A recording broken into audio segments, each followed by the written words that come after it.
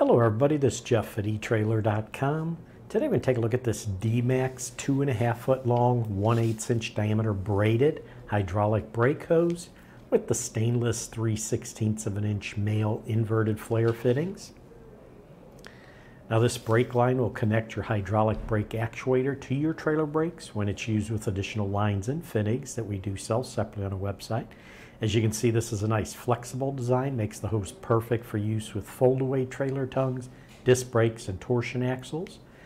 And what's nice on the ends of this, you use stainless steel male 3/16 inch inverted flare fittings on both ends. This will resist corrosion. They're stronger than brass to help reduce splitting, and these are ideal for boat trailers. Also, what's nice is the hose itself is a braided stainless steel hose. Has a nice Teflon cord to it.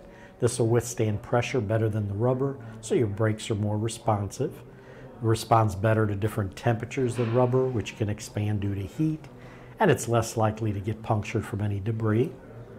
The stainless steel hose does meet the DOT, Department of Transportation standards.